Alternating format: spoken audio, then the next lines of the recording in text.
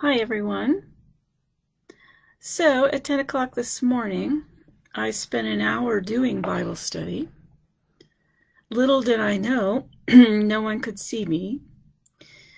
And my phone was in the kitchen and I am in my office at home.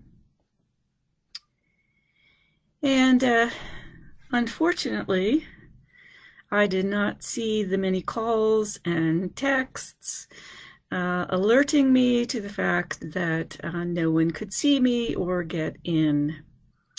I did realize after this experience how many people love me, worried about the fact that I had fainted or something, and didn't log on for some emergency reason. So, in fact, Brent Peterson was about to send Heidi Trocht, one of my good friends, over to see if I was okay. I thought I was doing women's Bible study, so I'm going to do it again. So if we were in a room together and we could be with each other again in the way that we used to do Bible study, we would be able to ask everybody how their holiday was, their Christmas, how they're doing. We could give each other hugs. So consider that you are hugged this morning. And I wish I could hear from you how you've been doing and where you've been and what you've been up to. But here I am talking to a screen, so can't have that kind of interaction. But I do feel that we did as well as we could last semester in our Bible study online, and I am optimistic that we can do this well again. So this quarter, I have chosen the book of Hebrews. I thought it might be a good idea to review our years together, where we have been before. And so we've done a lot of biblical books. We've done Philippians, Ephesians, James, Romans. I continue to get feedback about how much people enjoyed Romans. So maybe we'll do that again in the future. Last year we started with 1 Corinthians, and then this past year in the fall we did 2 Corinthians, and so now we're doing Hebrews. What I need to let you know is I am not as familiar with the book of Hebrews at all. And so I've picked a book that I am going to have to learn along with you. Now, in the past, I have loved several passages in Hebrews. I've loved different chapters, but I have not studied context, where it came from, who wrote it. I had some idea, but this will be the first time that I go through the book and look at commentaries every week and try to organize it in such a way that it becomes alive for you. I don't know all the ins and outs of it, and so we are going to very much be doing this together. We are going from January 12th, which is today, until March 2nd. And I'm not quite sure if I have decided yet whether to continue in the next quarter with the book of Hebrews, or whether I'll try to complete it in these 8 weeks. As you probably know, there are 13 chapters, and 13 does not go into 8. And so we are going to be taking larger chunks of Hebrews in order to try to get those 13 chapters into the 8 weeks. Now, if I do next week's lesson and I find that it's just too much material, we might go back. But I might go back and, rethink this and then push it out into May. Okay, just so you know, I have not done homework for you, and I apologize for that. Over break, I had another book due to the publisher, and I have not finished that yet. I am getting there, which is odd for me. I usually make my deadline, so I was writing the book and I was preparing for classes, which start today.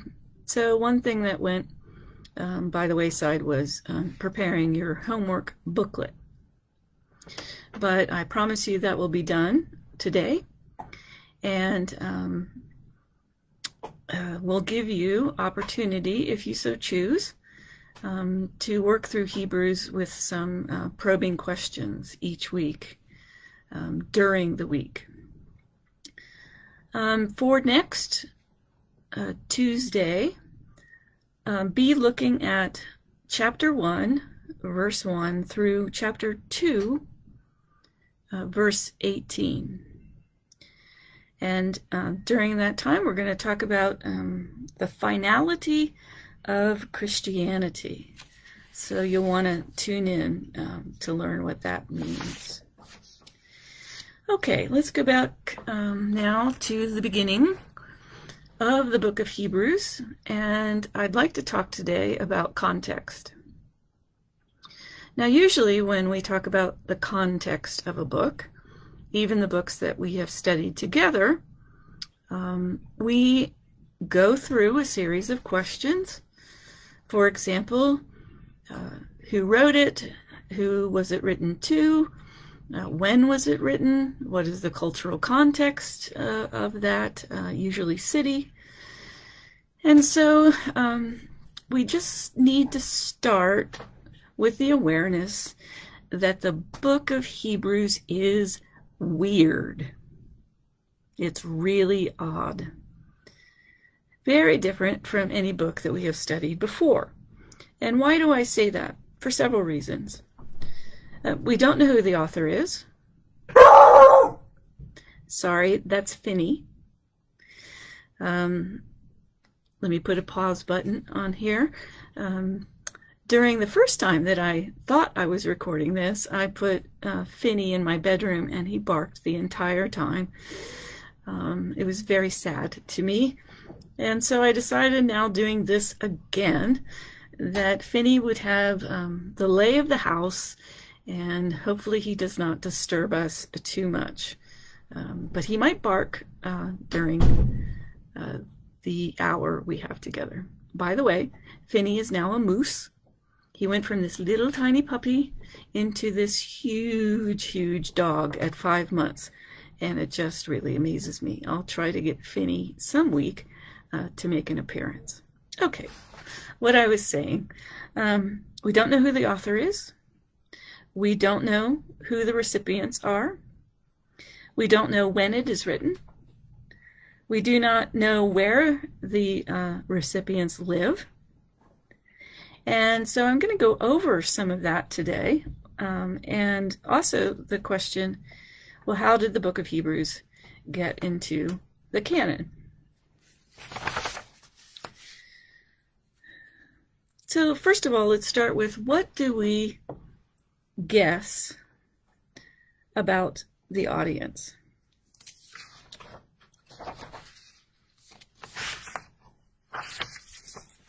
I want to make sure I didn't miss a page. I'm sorry.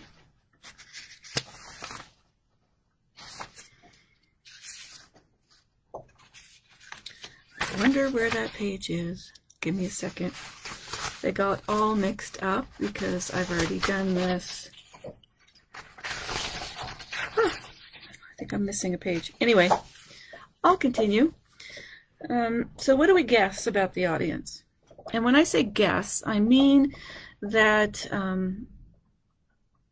all of this audience, where, when, who, is very much a mystery to us. And why is it a mystery?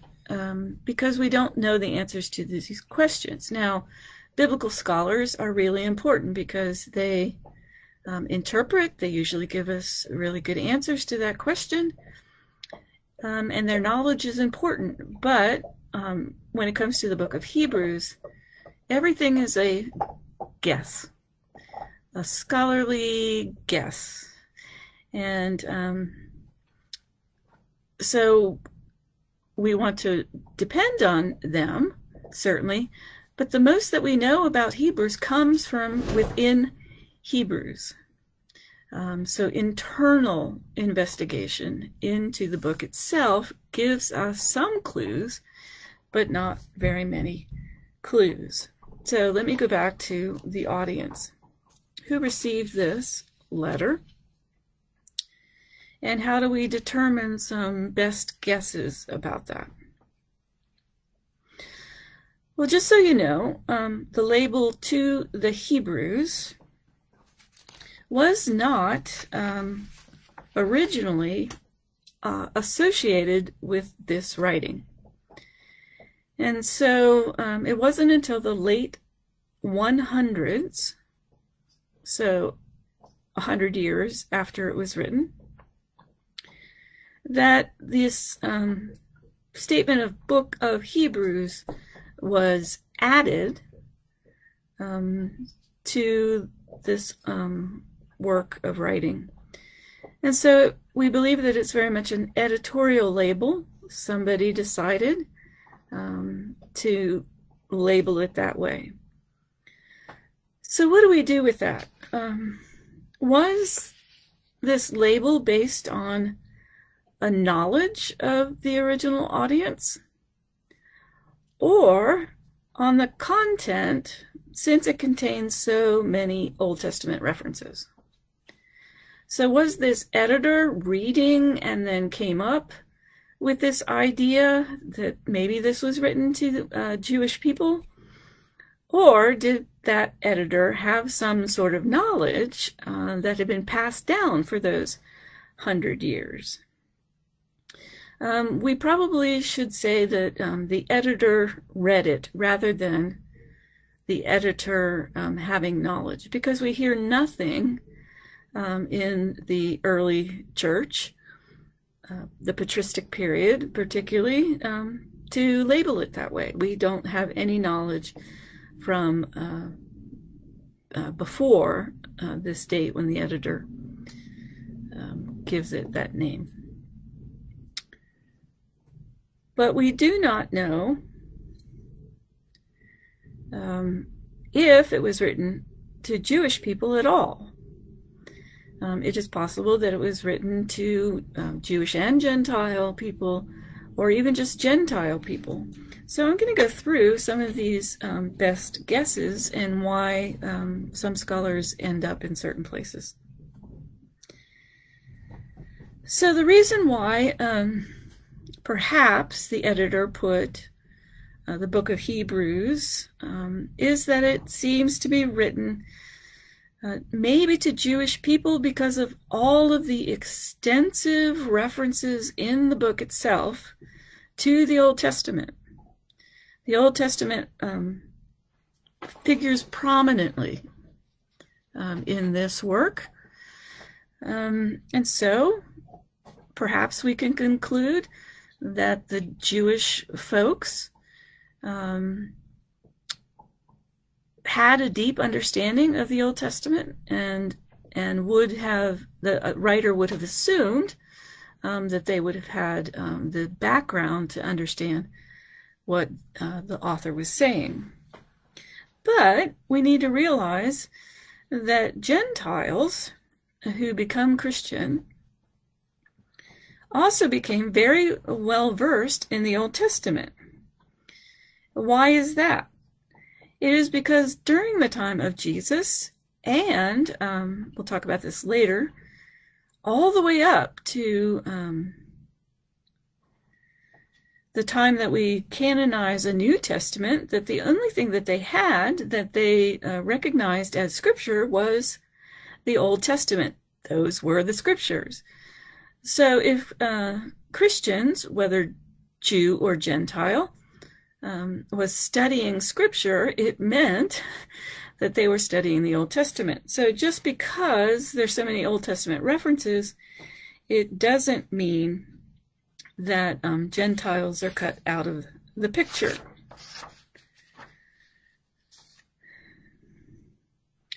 One of the internal concerns of the author is a concern for apostasy.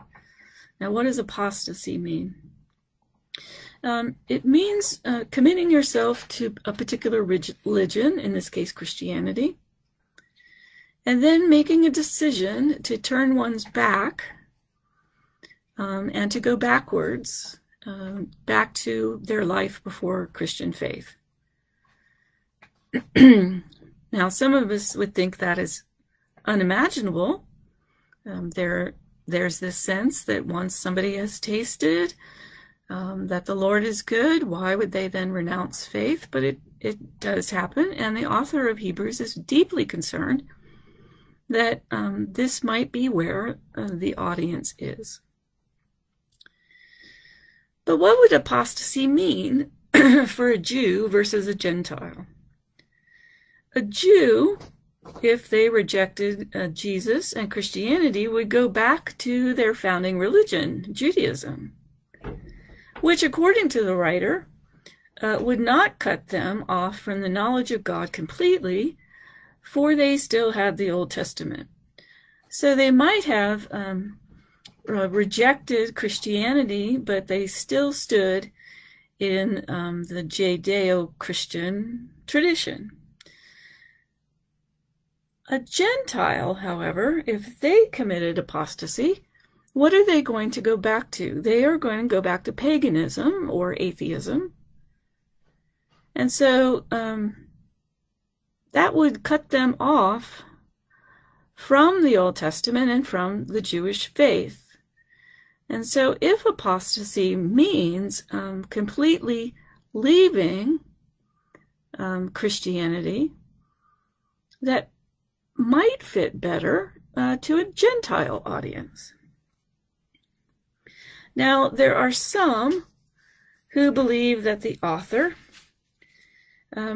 would have been familiar with the Essenes or the Qumran sects of Judaism.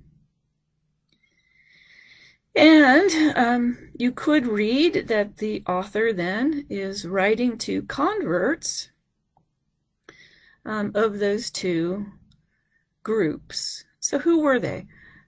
Without getting into a lot of detail, we can say that they were a couple of things. Excuse me. Jews who were not centered around Jerusalem, which most Jews in the early church were, until they scattered after the year 70. But these were not in the kind of center of Jewish life. They had decided to separate themselves, and I'll use this word, into little monasteries, shall we say. They were known as being kind of extremist when it came to self-discipline. That is Finney trying to eat my books. Sorry. So maybe the author was appealing to these two groups in terms of keeping them in Christian faith as converts to Christianity. And so we would probably want to say this most strongly, that the audience is Christians who probably are Jewish, at least some of them. But the Jews the author is addressing are Hellenistic Jews. Now, what does that mean? To talk about Hellenism is to talk about Greek history and Greek culture. And so there are Jews who have been Hellenized or deeply influenced by Greek culture rather than staying isolated as the Jews did before Christ and after. And so Hellenistic Jews are influenced deeply by philosophy, by a political system, sort of this Roman world in which Christianity is born. So Greek and Roman. And so it's an interesting statement for the scholars to say these are probably Hellenized Jews. Also, we are pretty sure that, again, these were not Jews who were around Jerusalem. We know that the church, the Christian church, was based in Jerusalem. It's one of the most prominent, one of the most important churches. We believe that it was led by James. A lot of the really important things happen in Jerusalem. So this audience, the scholars believe, is not kind of in that center of Christianity, but away from it. So I have a long quote here from a scholar in the late 20th century named F.F. Bruce. I will be using his commentary of Hebrews as we go through this. And so I have a fairly long quote, but I think it summarizes some of the beliefs about who these people were. He writes, "The addressees appear then to have been a group of Jewish Christians who had never seen or heard Jesus in person, but learned from him from someone who had himself listened to Jesus. Since their conversion, they had been exposed to persecution, particularly at one stage shortly after the beginning of their Christian career, but while they had to endure public abuse, some imprisonment, and the looting of their property, they had not been called on to die for their faith. They had given practical evidence of their faith by serving their fellow Christians, and especially by caring for those of their number who had suffered most in the time of persecution. Yet their Christian development had been arrested. Instead of pressing ahead, they were inclined to come to a full stop in their spiritual progress, if not indeed to slip back to a stage which they had left. Most probably, they were reluctant to sever their last ties with a religion, meaning Judaism, which enjoyed the protection of Roman law and faced the risk of irrevocable commitment to the Christian way, which I'll add, persecutions continue to increase, even martyrdom. When someone was a Jew, they had a special dispensation from Rome that they did not have to sacrifice to pagan gods or worship the emperor. But Christianity finally became seen in Rome as its own religion. Sorry, that was me trying to elaborate. Let's see, where am I? The writer who has known them or known about them for a considerable time feels a pastoral concern for their welfare warns them against falling back, for this may result in falling away from their Christian faith altogether. He encourages them with the assurance that they have everything to lose if they fall back and everything to gain as they press on. We may infer from the epistle that they were Hellenists. They knew the Old Testament in the Greek version instead of Hebrew. It is implied that their knowledge of the ancient sacrificial rituals of Israel was derived from reading the Old Testament, not from first-hand contact with the temple services in Jerusalem. Perhaps they formed a house church within the wider fellowship of a city church, and were tending to neglect the bonds of fellowship that bound them to other Christians outside their inner circle at the time that this was written. F.F. Bruce. So what are our best guesses about the author?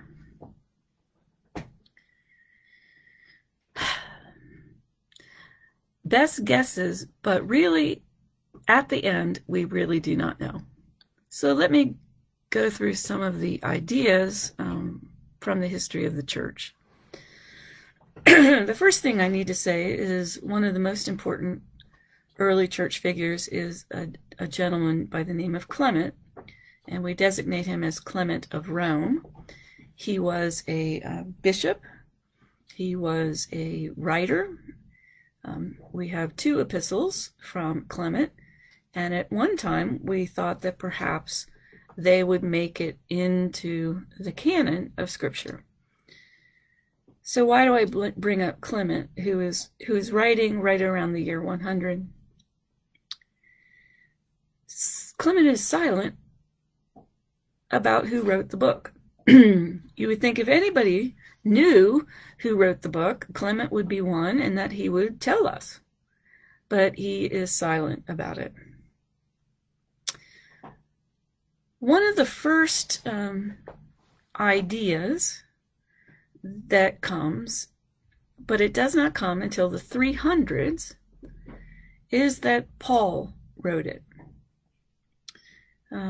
They were gathering a list of all of the epistles in the New Testament that they knew Paul wrote, and someone decided to put this in that list. But this, throughout the history of the church, has been contested. For example, Calvin very strongly said there's no way that Paul wrote this letter. Luther says the same thing. There have been other people throughout the history of Christianity who are very strong and sure that Paul did not write it. How do we know that? It's because the style of Greek is so different than the rest of the books that Paul wrote that it's very difficult to say that Paul put down his usual language and idioms and favorite words to pick up a completely different syntax and vocabulary and very different Greek expressions to write this book. So probably no scholars today would suggest that Paul wrote the book of Hebrews. Another suggestion, sort of along this line, is that Paul might have written this book in Hebrew. That would be different than any other book. And that he had a translator, perhaps even Luke himself. And so the translator, perhaps of Paul's Hebrew book, was someone who used a very different style of Greek, and Luke did. That's one thought. Another thought is that maybe Luke wrote this outright. Maybe he wrote a gospel and then the Acts of the Apostles, and a letter as well. But we do not know. Another interesting theory is that Barnabas might have written the book of Hebrews.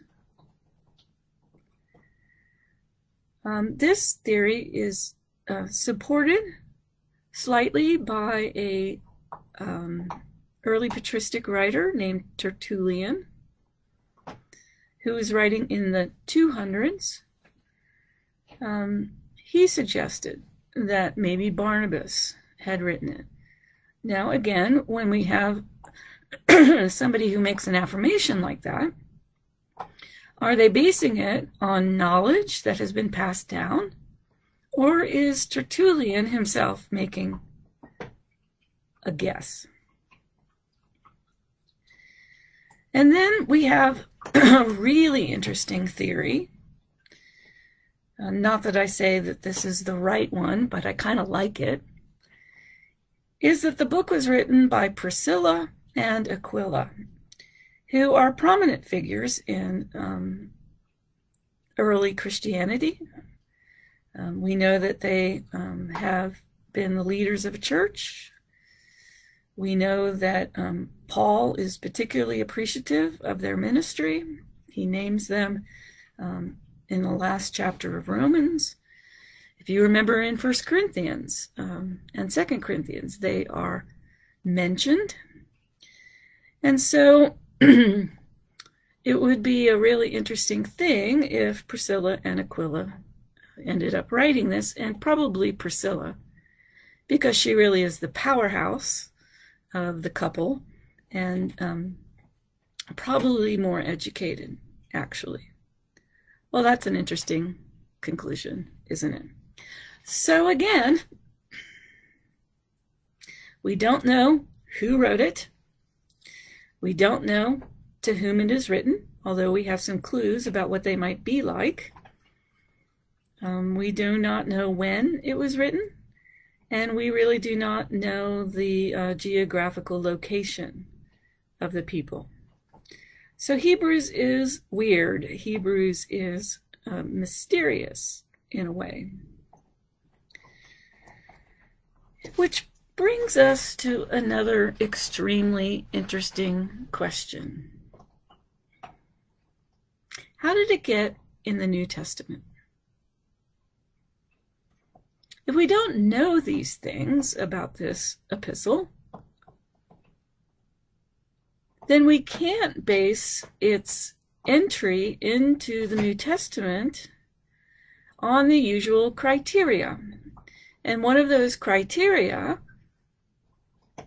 is that the writer had to be an apostle. And Paul, of course, calls himself an apostle, and so we recognize him as that, even though not one of the 12.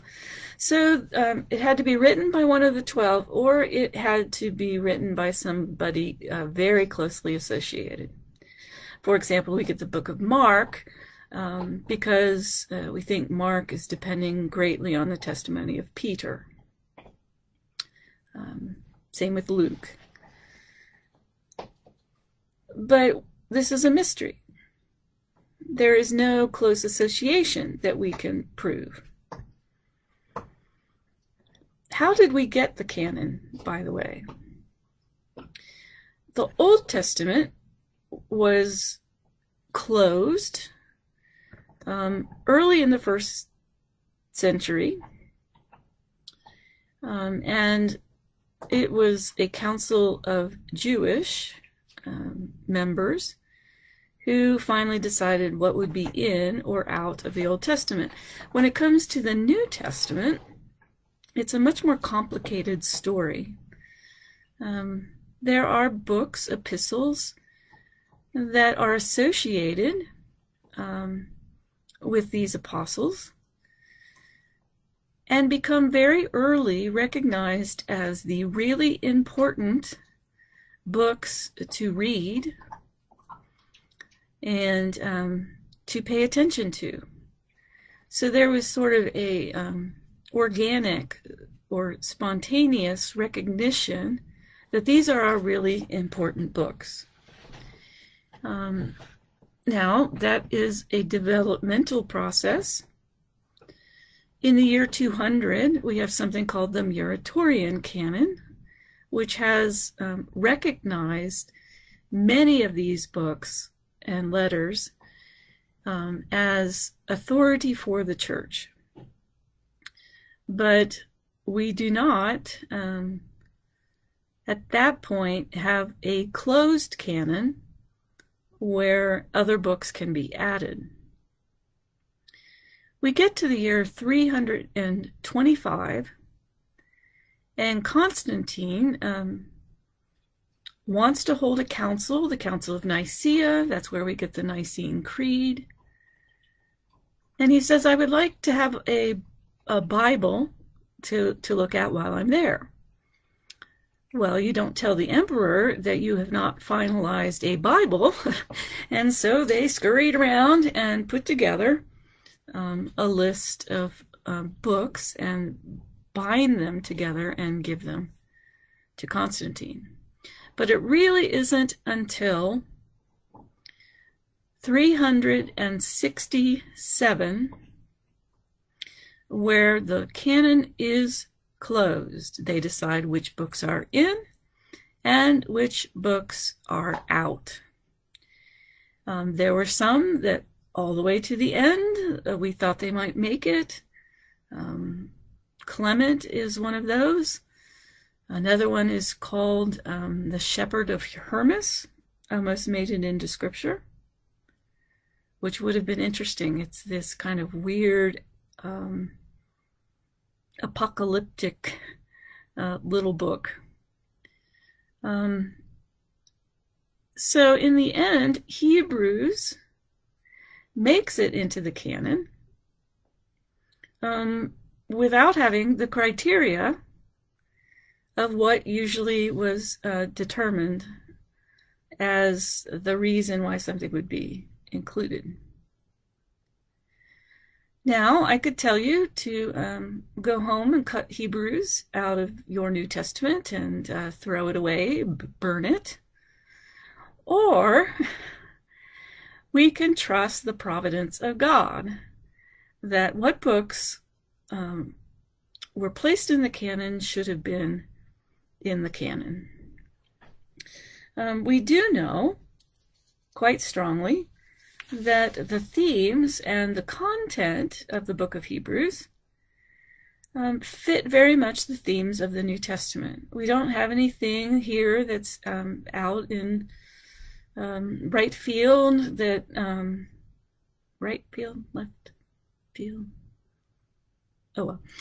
Nothing in its content is outside of the major themes of the Gospels, the writings of Paul, the writings of John. And so thematically, in its theology, it fits very well with the rest of the New Testament canon.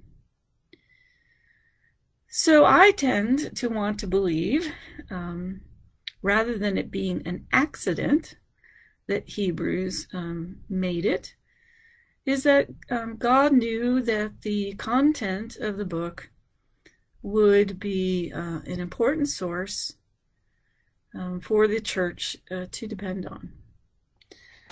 So the book of Hebrews is there, and we get to study it. So what are the major themes? These are mine. I read through the whole book, and these are some of the important unifying themes throughout the book of Hebrews. So I have just a few of those. First of all, in the early chapters, the author wants to make sure that we understand that Jesus is better than everything that has come before. We might say that the revelation of God through history, through the writings of the Old Testament, was as a revelation, but a revelation sort of through a glass darkly, to quote Paul.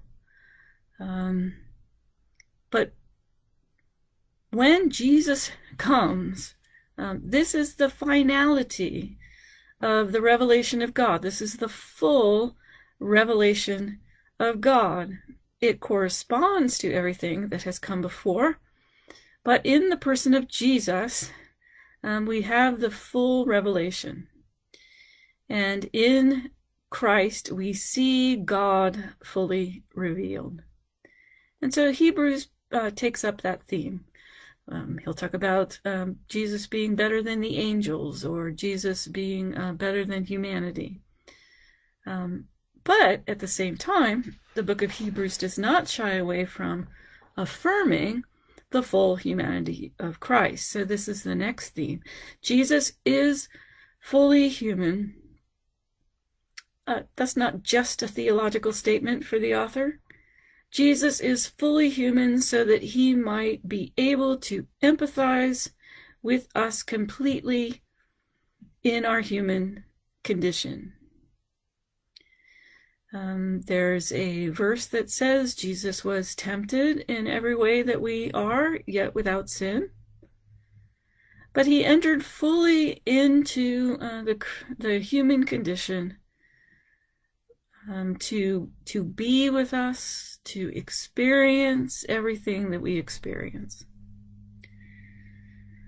But not only is he an empathizer, he is also a savior who redeems human beings. And so an important theme in the book of Hebrews is seeing Jesus as our savior, and particularly the mechanism of that salvation comes from seeing Jesus as the last sacrifice. We know, of course, that Judaism, up until the first century, sacrificed animals as a way of atoning for their sins. And the book of Hebrews wants to make clear that Jesus is the last sacrifice, because those kind of animal sacrifices are no longer needed, because Christ has done everything to enable our forgiveness, repentance, and a new human life. As John the Baptist says, this is the Lamb of God who takes away the sins of the world. A bit later in the book, we have Jesus as the author and finisher of our faith. And along with that, we have the wonderful faith chapter. We have a list of Old Testament figures of people who have been faithful, even though they do not see the fulfillment of what they are anticipating. And that, of course, would be Jesus. They are faithful. Well, not only is Jesus the author of our faith, he also wants to be the finisher of our faith.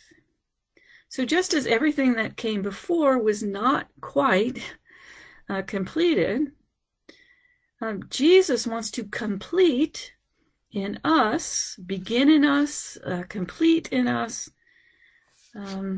maturity. He wants to complete in us wholeness.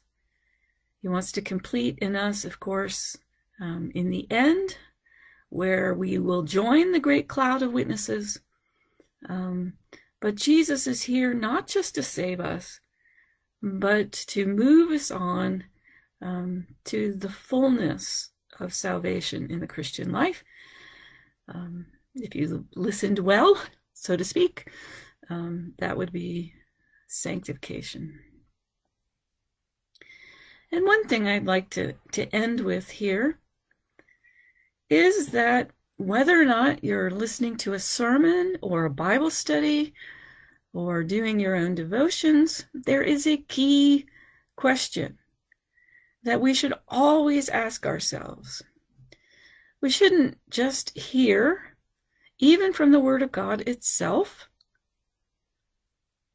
new knowledge, although knowledge is very, very important.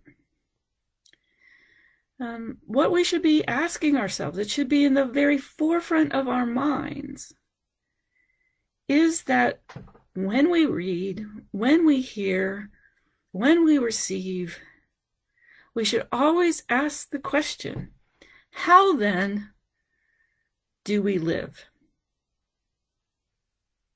How do we take what we have learned in our minds and even in our hearts? How do we take that and then live differently? What is the Holy Spirit challenging us to change, perhaps?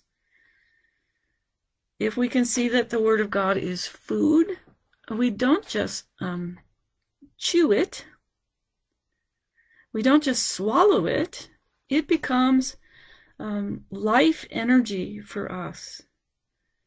It becomes a food that then gives us the energy to express itself in very practical ways.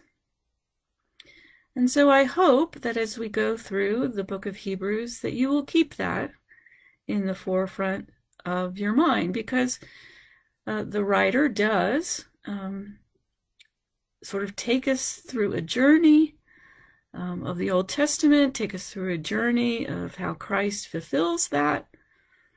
Lots of theology there, but a theology that stays in the mind is not what God intends for us. God intends for us to take the knowledge that we have, the learning that we receive, and to take that in such a way that we are transformed, that we are changed, that we live out the gospel in very practical ways. So that's where we're going in the next 8 weeks. And again, for next week, you should look at chapter 1 through chapter 2, verse 18. Well, I've done this twice today. I am very hopeful that you will tune in and watch it later. And we had a rough start, but I'm very hopeful for what lay ahead for us. Let me pray. One more thing, sorry. I am the pastor of congregational care at College Church, and I am there for you.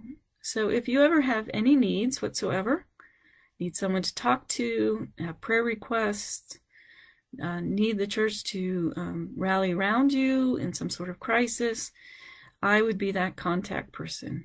I love you. And also, I didn't say at the beginning, which I did the first time, we're glad that any of you who are new are tuning in. We are so glad you're here. You are very much welcome. There is no requirement that you join a small group, but even those who are watching across the country, if you would like to be in a small group, we would love to have you. Now, what does that mean? It means that you have a group leader who takes a caring role for you, who will keep the small group in community through emails and phone calls. And if you would like to join, no matter where you are, just call the church office and we can register you for free as a small group attendee. Okay, now let's pray. Holy God, I thank you this morning that technology, even though sometimes it fails us, still gives us many good gifts. And I thank you that this morning I'm able to try again and have people tune in later. I also thank you, of course, for the Word of God, the written Word of God that testifies to the living, embodied Word of God, your Son, Jesus Christ. You did not leave us up to our own devices to try to figure out how to live this Christian life, but you revealed to particular authors, whether we know them or not, truths that impact and change us. And so I do pray as we go through the book of Hebrews that it would be a means of grace to us, that it would be food to us, that you would nourish us through it. We want you to be our teacher, Holy Spirit, and we commit these weeks to you. In Jesus' name, amen. All right. Thanks for joining in. I'm sorry I was absent. I wasn't absent to me. I thought I was doing it, but absent to you at 10 o'clock. But I hope you all have tuned in and watched it at some point this week. Take care. Love you.